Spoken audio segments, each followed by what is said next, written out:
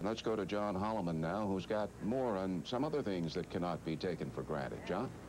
You know, Bernie, for the past 32 months, the people in NASA, and all the contractors who work on the space shuttle for NASA, in the Congress, in the Reagan administration, and in the public, have been thinking about the pictures that they saw live on CNN from the very place where I am standing 32 months ago. And after looking and compiling all the lessons that different people had learned, we have come up with sort of a synopsis of the many, many lessons of Challenger. The Challenger would have flown successfully if the weather at Cape Canaveral had been warm. The morning of January 28, 1986 was icy cold here. So when the Challenger's solid rockets ignited, cold stiffened putty in the right lower field joint simply gave way, sending hot rocket exhaust gases into the joint. The 6,000-degree gases found no resistance at a cold primary O-ring, and because the rocket was bulging from pressure, the second O-ring was not sealed either. And again, the hot gas blasted to the outside. 2.5 seconds later, the shuttle continued to rise, and the deadly booster fault was sealed temporarily by burning aluminum oxide from the rocket exhaust. When Challenger passed through high winds at the point of maximum dynamic pressure, about a minute into the flight, that temporary seal was broken, and 6,000-degree flame burned through the lower half of the external tank where the liquid hydrogen was stored. Seconds later, the rocket nose struck the top of the huge tank, releasing liquid oxygen, which mixed with the hydrogen, causing the explosion and destroying the Challenger nearly 9 miles above the Earth.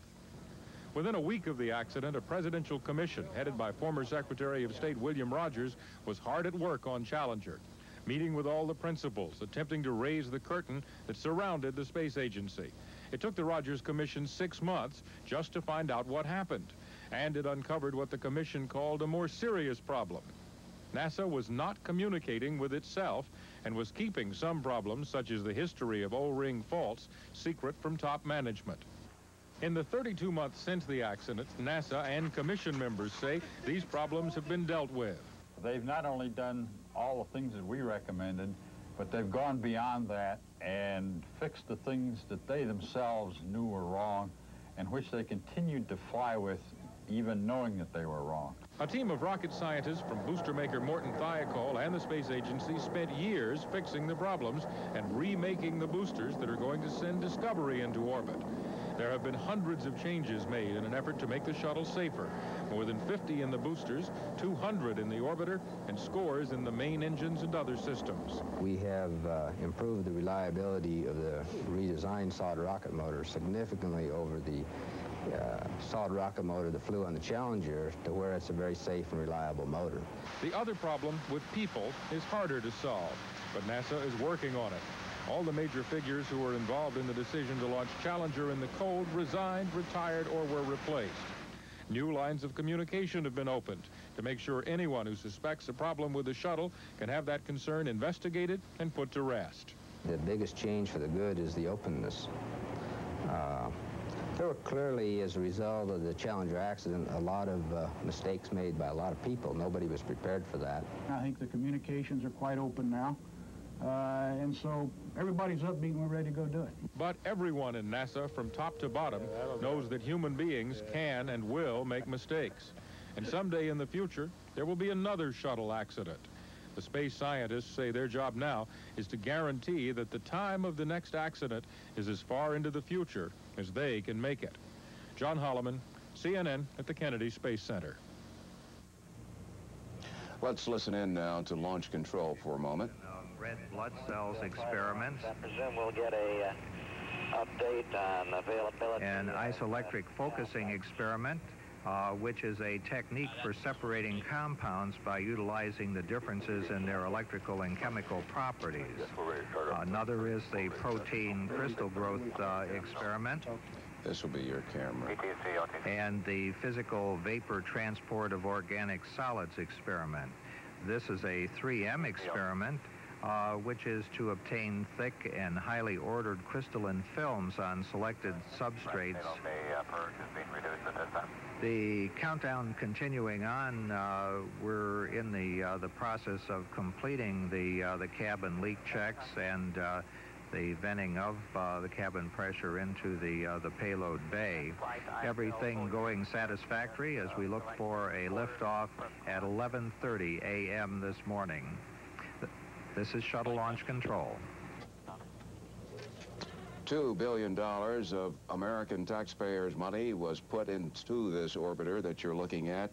Safety improvements that were deemed necessary by not only NASA officials but the Rogers Commission. And when we come back, we're going to talk intimately about some of the critical changes made.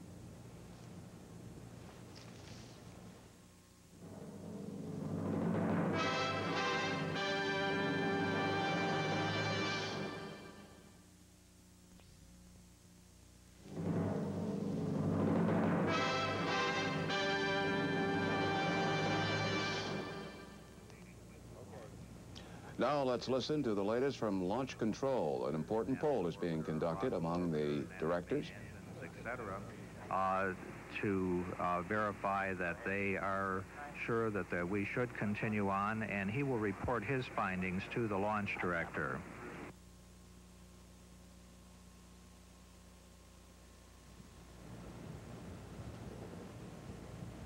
NTD, PGC. Go ahead. Can we verify the count well within? Since the Challenger accident, the shuttle Discovery and its systems have undergone close inspection and overhaul. Literally hundreds of changes have been made on the orbiter: the external fuel tank, the shuttle main engines, and the solid rocket boosters. Several of the more obvious changes involve safety, specifically in the area of getting the crew out of the shuttle in the event of an emergency. The Discovery is the first shuttle to provide a way for the crew to bail out. If an emergency were declared where the spacecraft is gliding and could not get back to a runway after launch, the crew would leave through a side hatch. They would get an assist from a small rocket pack. This boost, combined with a long telescoping pole, is designed to push the crew members far enough out of the hatch to make sure they do not fall into the shuttle's wings. Once clear, they use these parachutes for descent, and they will be carrying survival gear. If an emergency were to happen before launch, the astronauts and mission specialists have been given a new way to exit the pad. Once out of the orbiter, they are supposed to hop into a couple baskets, which are suspended from a wire leading to the ground. Then they just slide down this wire. A system of nets has been set up on the ground to slow and stop the baskets as they reach the bottom.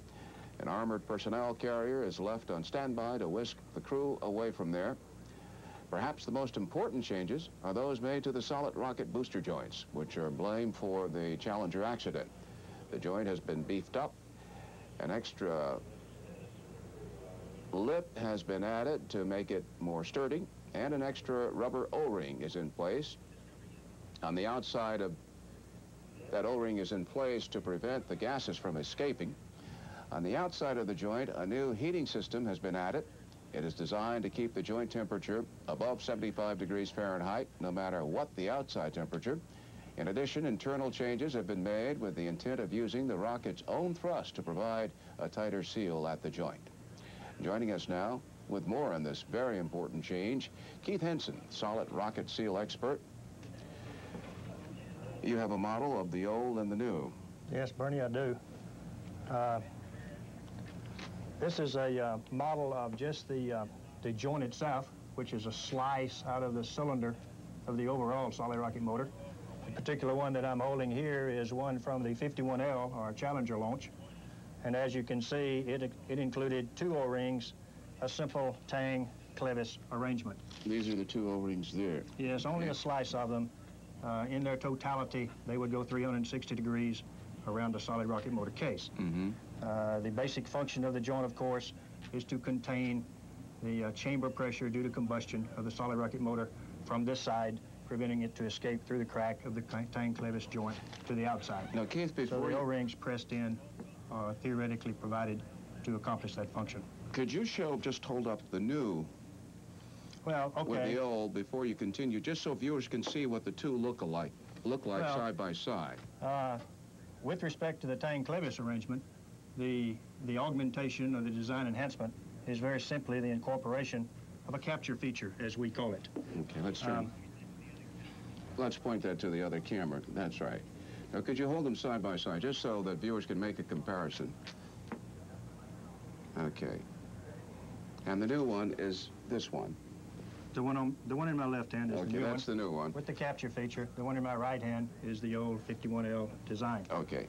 The basic function, of course, of the capture feature is to prevent deflection of the tang versus the clevis when you go from 0 pressure to like 1,000 psi inside the motor case at ignition, which obviously would cause a deflection in the system and give the O-ring mating surfaces to the structure the opportunity to deflect. The presence of the capture feature locks things in place and prevents that kind of thing.